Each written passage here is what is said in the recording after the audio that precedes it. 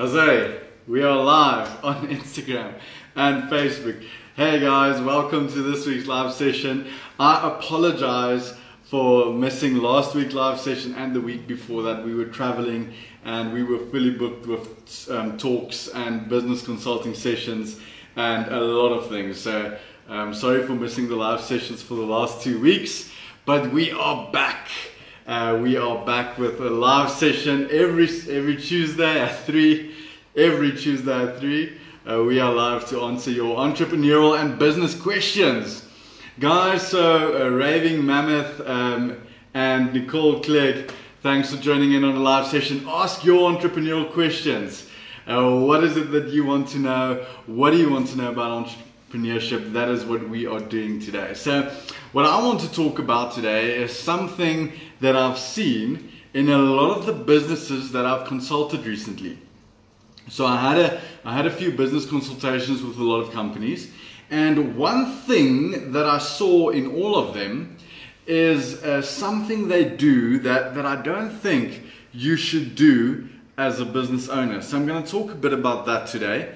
Andre, thanks for joining in. Diewald, thanks for joining in. Guys, send me your questions. Celeste, thanks for joining in. I don't know all the answers, but we will help where we can, and I'm just going to share from my experience and what I've seen in other businesses, what I've learned through my own experience to help and answer your questions. So send me your business questions. What is your problems this week in your business? What is your problems in your entrepreneurial journey? Share it on the live session right now. Just type it in there and we will talk about it live, and through experience, through knowledge, through all of us on the live session, we'll answer that question and solve that problem. Celeste, Jason, Stian, and Mandieta. Guys, share your entrepreneurial questions right now on the live session so we can talk about them.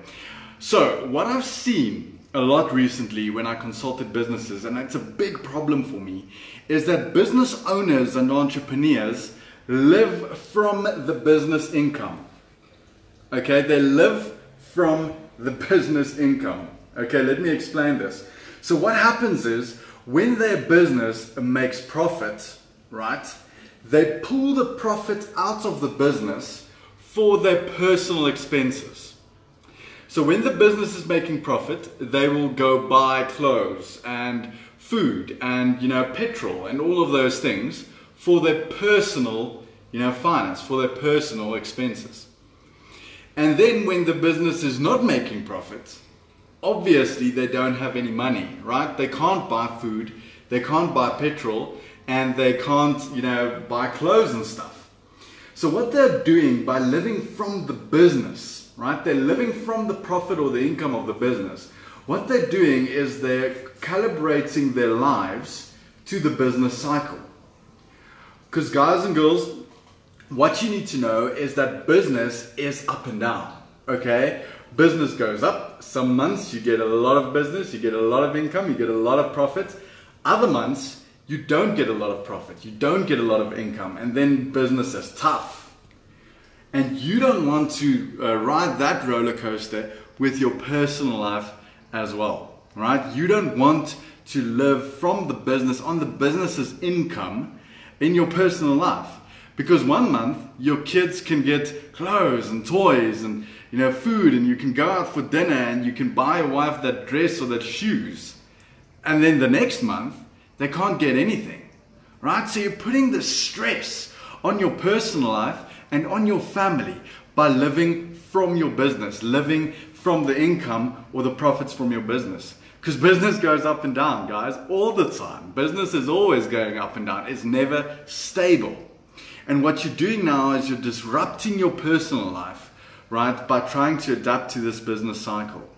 So that's one bad thing that happens when you do this. I'll speak about the second thing right now. So on the live session we have Raving Mammoth, Nicole Clegg, Diewald, hey Diewald, Andre Erlang, Celeste, hey Celeste, Jason, Stian, Mandieta, Andries, Do Stein, hey Do, Guys, if you're enjoying the session so far, send the shop on the live session. And guys, send me through your questions. What are you struggling with in your business? What do you want to know? What can we help you with today? And I'll try to answer your questions from what I've learned in business and in the industry and see how we can assist you. So, what we're talking about today is living from the income from your business. And I said that business goes up and down. And what a lot of entrepreneurs do that I've seen recently is they actually live from the income or the profit of the business. So which means that their personal life is also going up and down. And that's the worst thing you can do. Reason one, you're disrupting your personal life. You're putting your personal life, your family, and everyone through that up and down curve that business always has.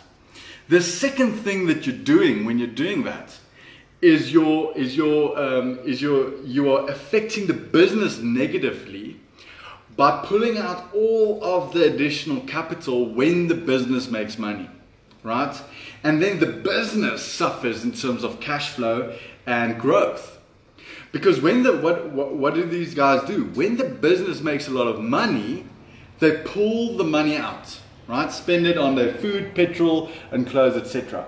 Now when the business is not making money, the business needs that money that it made last month, right? To pull the business through this month. And the business needs the money that it made last month at the top to spend into marketing and growth. And now what you're doing if you're living from the business is you're pulling that surplus, that profit margin, you're pulling it out of the business. So the business can never grow. So the business is never protected if the business goes through low months. So what you need to do is you need to set up a fixed salary, work out what you need, and you take a little bit less, and you take a fixed salary from the business, right? Nothing more, nothing less. Fixed salary. And you adjust your personal life to that. So your personal life is stable, right? Your children and your family and your friends are stable while the business goes up and down, and you get a stable income every month from your business. So rather pay yourself a fixed salary. It makes your personal life so much better. It makes your personal life so much less stressful and more stable.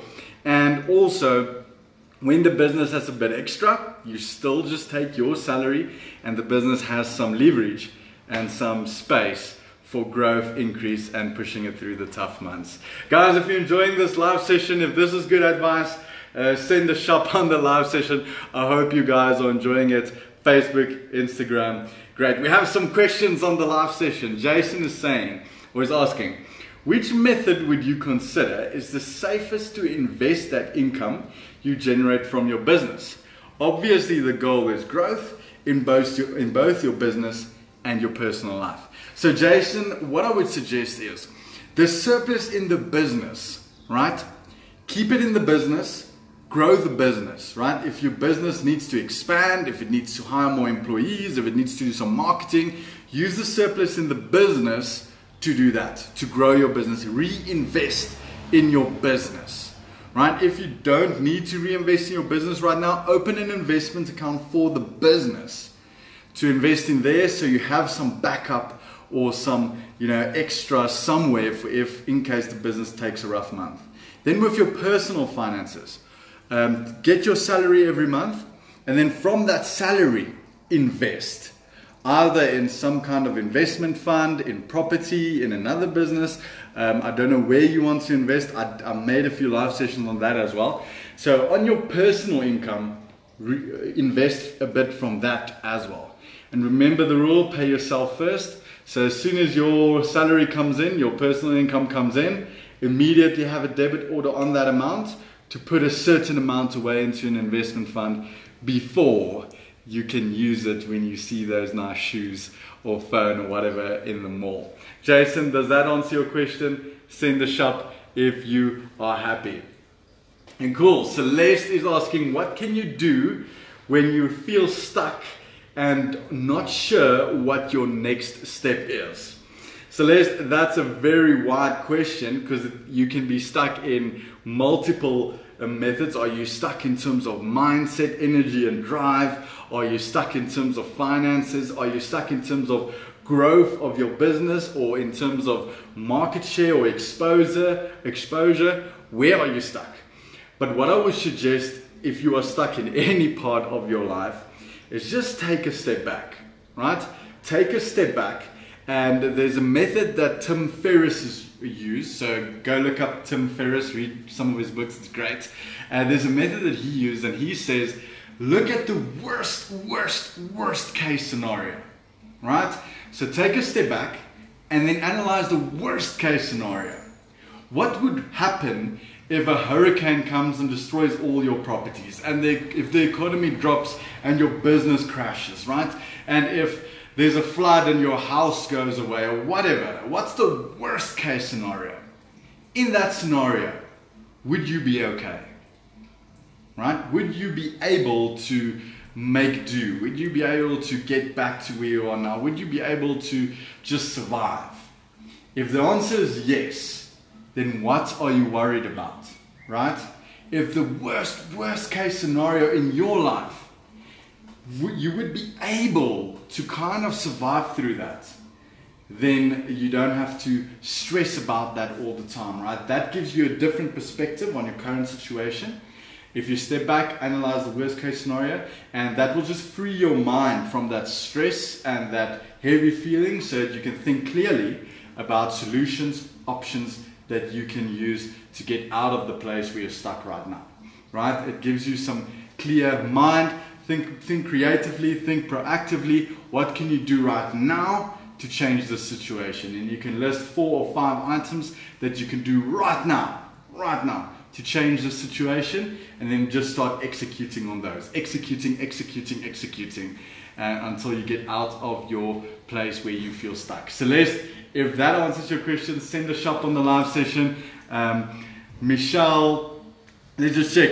Raving Mammoth, Nicole Clegg, Diewald, Andre, Celeste, Jason, Stian, Mandieta, Andries Doustein, JC, hey JC, Michelle, James, see you tonight, Andre, Peter, and John. Guys, thank you so much for joining in on the live session. If you're enjoying the live session so far, send a shop on the live session so that I know I'm on the right track. We talked a bit about, guys, and if you have any entrepreneurial questions, send them through right now on the live session and we'll answer them and talk about them. So firstly, we talked a bit about business owners that lives from their business on the profits and the income of the business. And I suggested that you shouldn't do that. You should rather take a fixed salary from your business and use that to pay your personal expenses, and leave the rest of the surplus in the business so that the business can actually grow, expand, and get through the tough times. Then Jason asked what should he do with the surplus in his business, and we said maybe you should invest it in your business to grow your business, and for your personal life, take a bit of your salary every month and invest that into a fund, into a property, into another business, into something that can take care of your future. And then Celeste asked, what if I feel stuck? How do I handle that?